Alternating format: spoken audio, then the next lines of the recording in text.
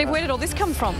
Generous donations. It's come from all over Australia. It's as they run out of stock, all they have to do is make a phone call. Within an hour, it's been replaced.